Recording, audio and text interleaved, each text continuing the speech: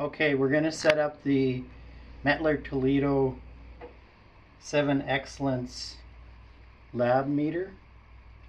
First thing you want to do is there's a power button on the side. Push that and it's going to think about it for a while, and it should come up with your home page. So first things first is we have it in the storage solution. Keep the probe moist and in good condition. Alright, rinse it off. And we want to just push the pH cal button. And we're looking for M001-US, which will take the standards that we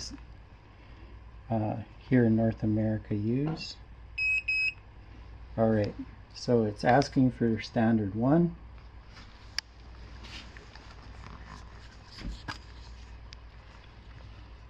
So I've rinsed it off. I give it a little splash of the pH 4. Alright, careful not to scratch the probe, and then I'll just hit OK, and in 30 to 40 seconds it's going to determine the millivoltage for pH 4.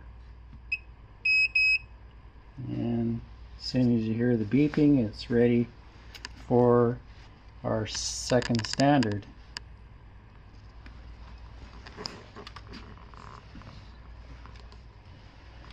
And again, just give it a good rinse. A little bit of splash, a little bit of buffer.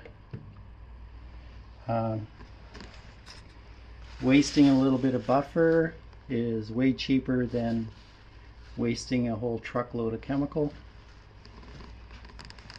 So I'm just going to hit the OK button. And again, another 30 to 40 seconds. And that's a little quicker because all it's looking for is 0 millivolts. And just rinse and repeat with the third buffer, or pH 10 in our case.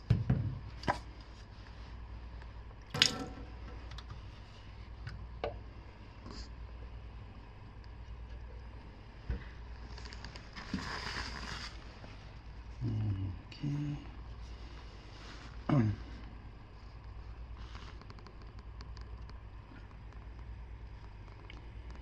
And just remember, whenever you open up a fresh buffer of 10, it's slowly dropping in its value, because when it comes in contact with carbon dioxide, the pH drops. And probably, there you go, 40 seconds.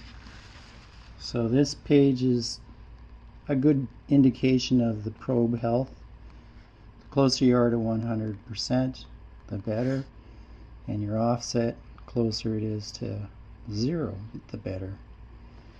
And it's fairly balanced between 7 being 0 activity on your negative ions, and 174 millivolts being really active with negative ions, and negative 176 being the opposite, lots of positive ions. Just hit the OK button, and it's taken the latest cal, and then once you're satisfied with that calibration, you can go on to a measurement. Again, just make sure the cleaner everything is, the better measurement you're going to get. So we'll just put this in to the solution. Okay, and this meter is set up with a quick button that so pH conductivity, and it's set up so that the stirrer comes on. Hit that button, hit start, and you'll see the stirrer goes on. Once it stabilizes,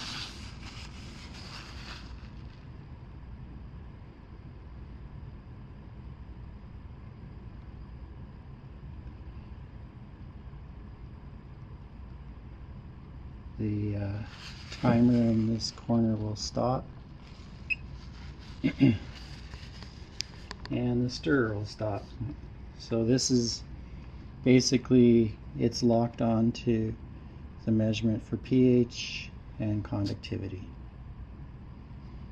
And you can hit OK and just repeat your next sample. Start.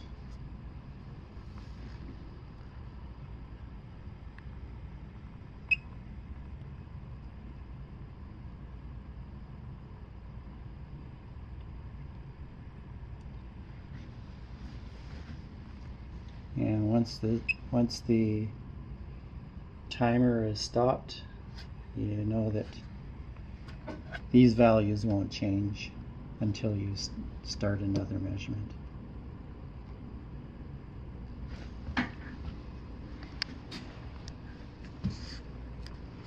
There you go, the Mettler Toledo 7 Excellence multi-parameter lab instrument.